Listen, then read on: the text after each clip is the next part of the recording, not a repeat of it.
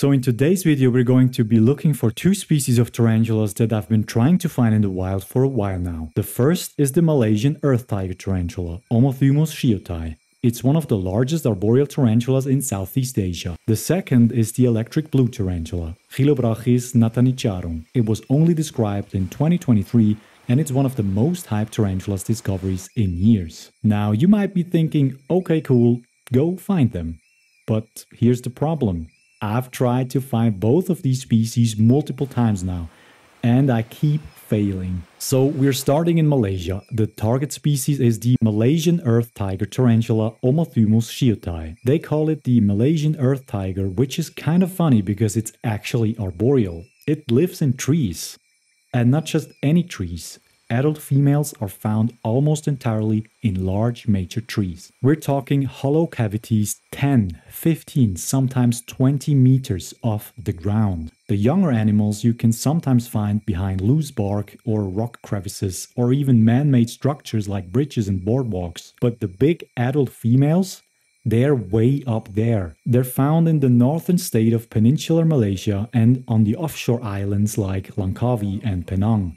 Primary lowland forest, foothill monsoon rainforest, that's their habitat. So we searched the lowland forest for a couple of days, checked every accessible hollow we could find.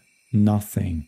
I was beginning to get a little worried we wouldn't find anything at all. But I wasn't ready to give up just yet. So we've changed plans and headed up the highlands, Fraser's Hill, about 1200 meters elevation, different habitat, different species. And that's when we found her, Omothymus hoggai, the Malaysian Purple-Femur Tarantula. This species only exists in about 10 square miles of highland forest, right there, nowhere else on Earth. They build these silk-sealed burrows on steep shaded slopes and just wait for prey to wander by. Look at these purple femurs. I was so excited, I just sat there and watched for a while. Not what I came for, but exactly what the jungle decided to show me. You take what it gives you. Now, I still don't have any wild Omothymus footage from the Malaysian Earth Tiger tarantula, but I do keep them in captivity. The tiger stripes on her abdomen are there from birth. Spiderlings have them, juveniles keep them, adults still carry them. They never disappear. It's how she earned the Earth Tiger name. Which is ironic because she lives 20 meters up in tree hollows, an earth tiger that never touches earth. Dense setae, hairs covering every surface. This isn't just aesthetic, it's sensory. She feels the world through these hairs. Vibrations, air movement, temperature changes.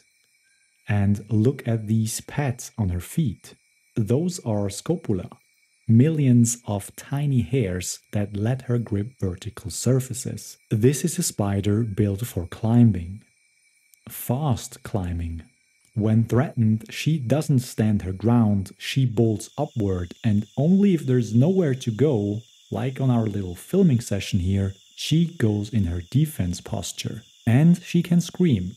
Well, stridulate. She rubs her chelicera together and produces a hissing sound at around 13,000 Hz, up to 9 seconds long. It's a warning. I am not worth the trouble. Interesting detail though, only the large adult females do this. Males usually don't stridulate, males just bite. Different defensive strategies for different genders. A female this size could live another decade.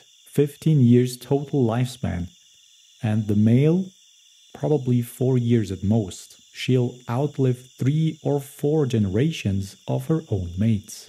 Tarantulas from the subfamily Ornithoctoninae are extremely hard to find. Not so much the fossorial ones like Pseudopogopus and Ornithoctonus, but the ones who live on trees. Pseudopogopus and Ornithoctonus, they build their burrows on the ground and you can easily spot their silked entrance on the forest floor. But searching for wild Omothymus, Formingochilus, Lampropelma species, who are the arboreal genera of this subfamily, is probably the most difficult tarantula spider to find in the wild. But for now, let's head to Thailand. Different country, same story. This is the Khao Sok National Park.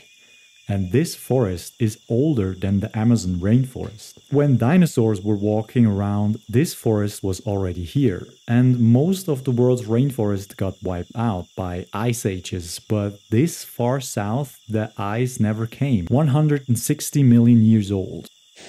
Hey there! So it's raining again, but so far no luck. And everything is muddy. And yeah, it's pretty fun little walk here. So far, only a few spiders. Yeah. Now this rainforest is home to elephants, sun bears, clouded leopards, gibbons, and somewhere in here, one of the rarest tarantulas on Earth, Chilobrachys natanicharum, the Electric Blue Tarantula. In 2023, scientists finally described the species after finding it in the mangrove forest of Phang Nga province not far from here. First tarantula ever found in Thai mangroves. Here's the thing though, we've been to Thailand 3 times now looking for this spider, and every single time we came during rainy season.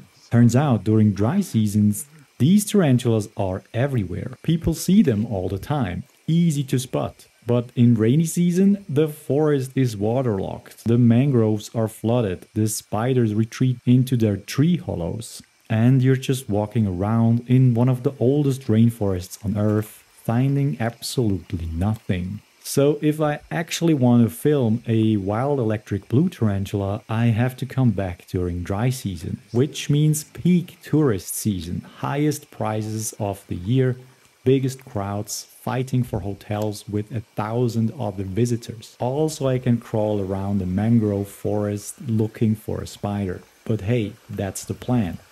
Chilobrachys natanicharum. Up close, the blue isn't pigment. There's no blue molecule in this spider's body. It's structural coloration, nanostructures in the hair that manipulate light. Same physics that make a morpho butterfly blue. The colors were this deep, iridescent blue, violet. It honestly makes me think of electrical sparks. I could stare at this thing for hours, and the species name natanicharum was chosen through an auction.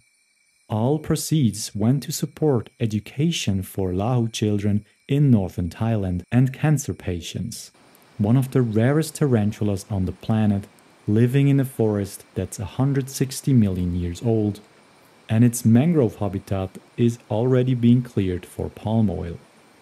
That's why I keep coming back. This trip wasn't a total loss though. While we were failing to find the electric blue tarantula, we found this instead. Ornithoctonus aureotibialis, the Thailand golden fringe tarantula.